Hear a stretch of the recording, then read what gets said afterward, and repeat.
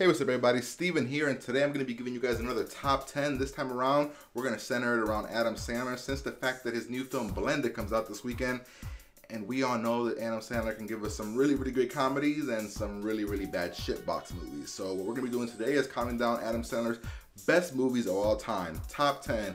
And as always guys, this is my list. If you guys don't agree with it, comment below and let me know what your top Adam Sandler movies are. Here we go.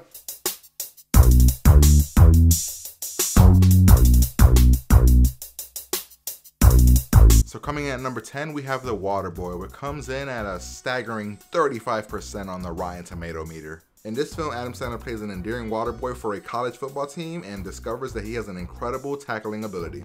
He later becomes a part of the team against his mother's wishes, and the rest is comedic gold. The premise is completely ridiculous, but it still remains as one of Adam Sandler's most memorable, quotable, and defining comedies of his career. Coming in at number 9, we have Funny People at 68%.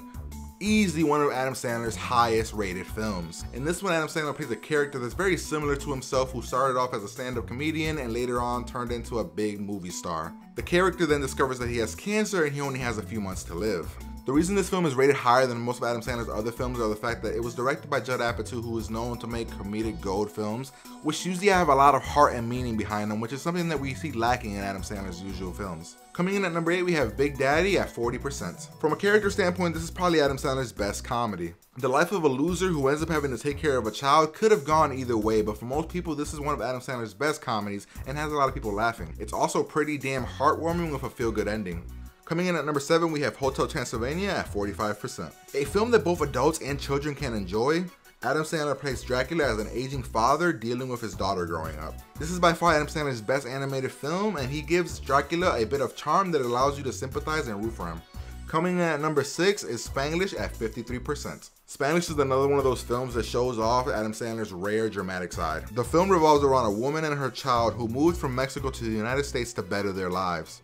The woman starts working for a chef played by Adam Sandler and his wife, and the reason this film works is that it has a cool mixture of comedy and drama. The film also allows Adam Sandler to show off his creative side. His performance in the film was a huge change from his other films, which surprised everyone and showed off his acting ability.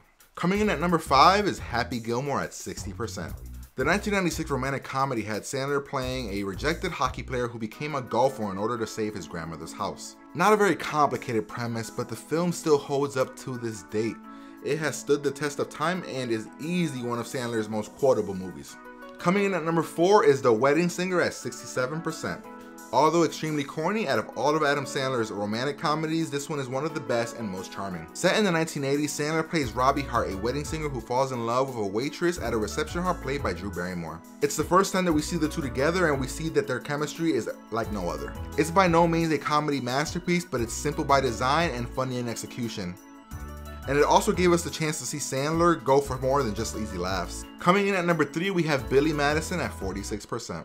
Watching Billy Madison is like watching a 90-minute great Saturday Night Live sketch. It easily became Adam Sandler's big breakout scene, and it launched Sandler into bigger and sometimes better things. The premise is simple, about a kid that had to go back to grade school to get his education in order to take over his father's company.